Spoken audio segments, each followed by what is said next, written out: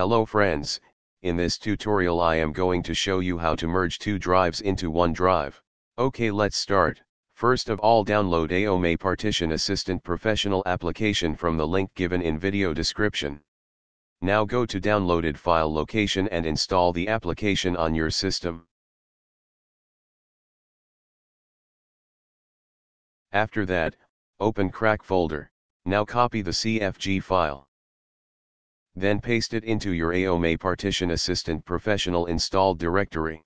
Now run the application. Here I am going to merge the drive I into drive E.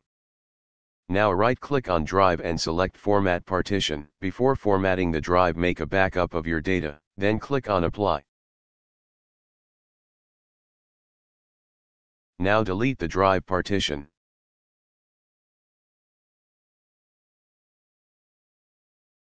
After that, right-click on drive and select Merge Partition. Now merge unallocated disk space with a partition and click on OK. Finally click on Apply to complete your operation. Here sometimes this process is done in pre-OS mode. At that time it will ask you to restart your PC and all processes will be done in boot mode automatically. That's it friends.